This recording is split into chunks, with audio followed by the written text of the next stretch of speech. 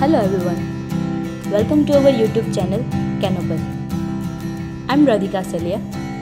In this video, we are going to learn how to write screenshot testing of composable function. So let's get started. I have already created a project which show the list of user on a screen. We are showing name and email of username on screen. Let's have a quick look of UI. Here is our user list view, and we are showing the first letter of username in box and name and email in column. Let's run the application, and here is our result.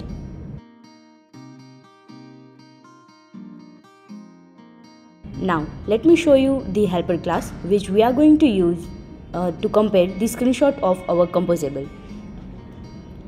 Now let's add class for screenshot test.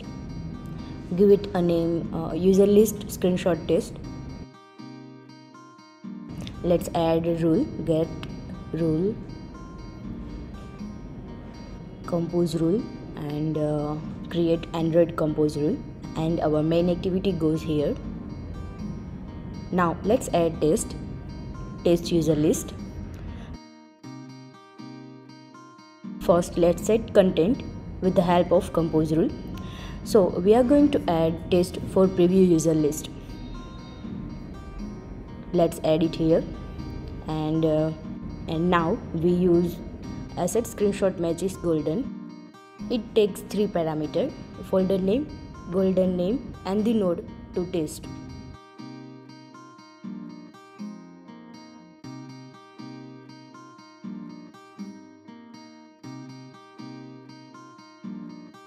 We have very handy API which capture our compose and convert it into a bitmap,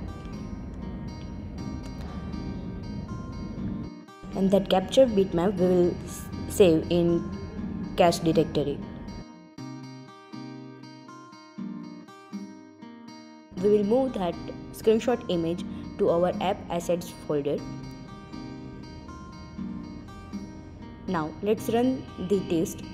It's supposed to fail first time as we don't have file in our folder.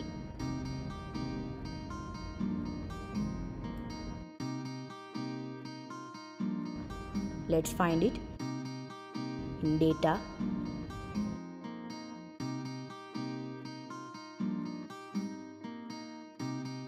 Here is our package screenshot testing, and in our file test we have our user list png.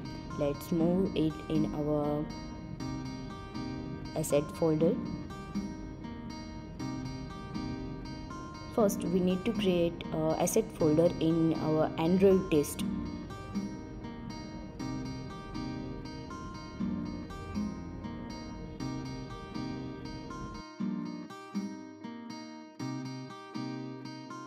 Let's add test directory. Let's move that screenshot here. Now we are good to go. Let's run test again. And yes, it's working. Now let's modify our UI. Let's set background color black instead of light gray, and it's supposed to fail.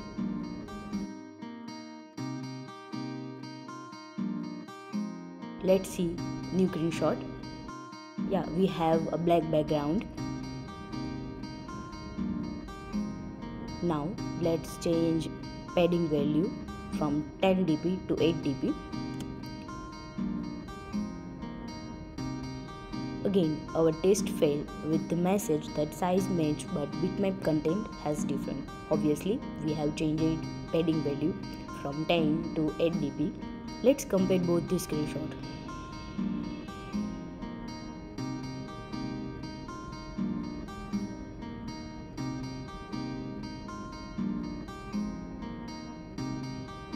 Now let's remove content alignment from box and rerun test. It's supposed to fail. Let's take new screenshot. Now revert the changes and run test again. Okay, that's it. Hope you learned something. If you think video was helpful, please share it with your friend. Please share your question and suggestion in the comment section below. Also, you can reach out us on our Twitter handle, which is also mentioned below in the description box. And don't forget to subscribe for future updates.